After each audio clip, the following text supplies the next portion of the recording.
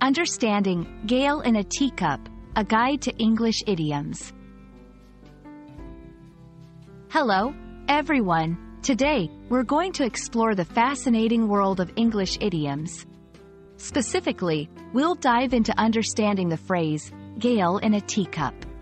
Whether you're an English language learner or just curious about idioms, this video will help you grasp the meaning and usage of this interesting expression.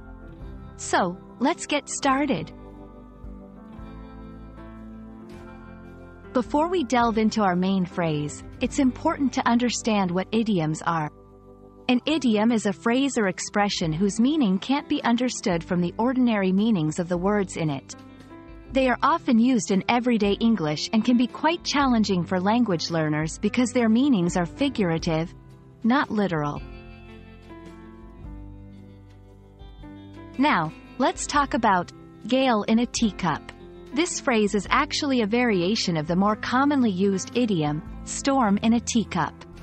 Both phrases mean a lot of unnecessary anger and worry about a matter that is not important. The imagery here is of a small teacup having a large gale or storm, which is an exaggeration to show how trivial the matter is. To help you understand better, let's look at some examples.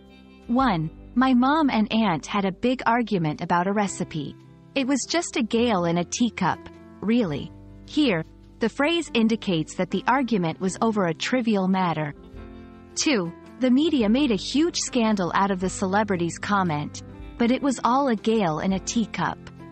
This shows that the media exaggerated a minor issue. Learning idioms like Gale in a teacup is crucial for English language learners.